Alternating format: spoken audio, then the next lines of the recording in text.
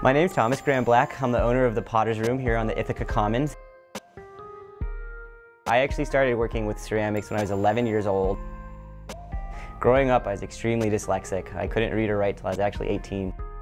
So I had one of those childhoods where during the summertime when everyone else was off at summer camp or sports camp or doing fun things, I was at like phonics camp.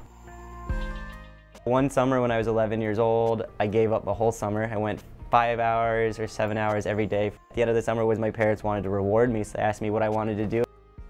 I said I'd like to try a pottery class.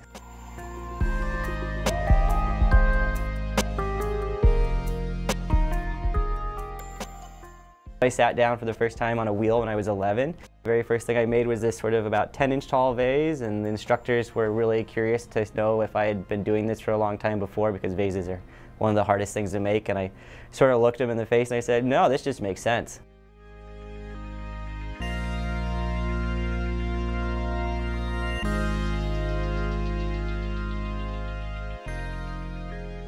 It's all about going slow. It's all about this whole thing where it's cause and effect, and if I go too fast or I push too hard, the general cause and effect there is it falls apart.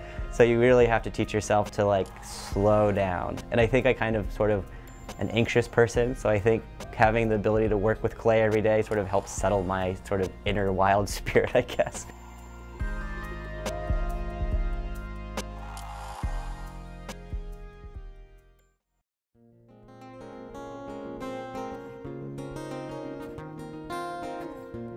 Because it was such a transformative thing in my life where it allowed me to sort of normalize my life and not make life seem so stressful.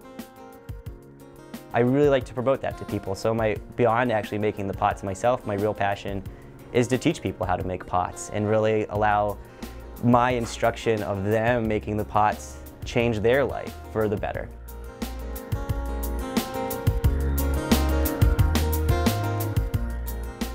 Scientifically, it's really fun. Artistically, it's really fun. And then also as sort of a way to communicate and express yourself and then communicate and allow other people to express themselves. It's a really interesting thing where you can really do all those different things with it.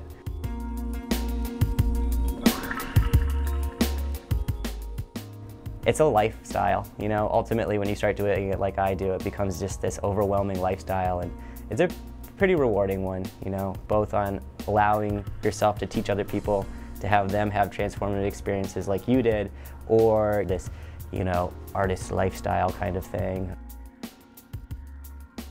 But then it's just really relaxing too, you know, so it's like you're sort of stressed out even though you're doing all this work, and at the end of the day you just sit down and throw a pot and you're sort of like, oh, okay, this is why I'm doing this.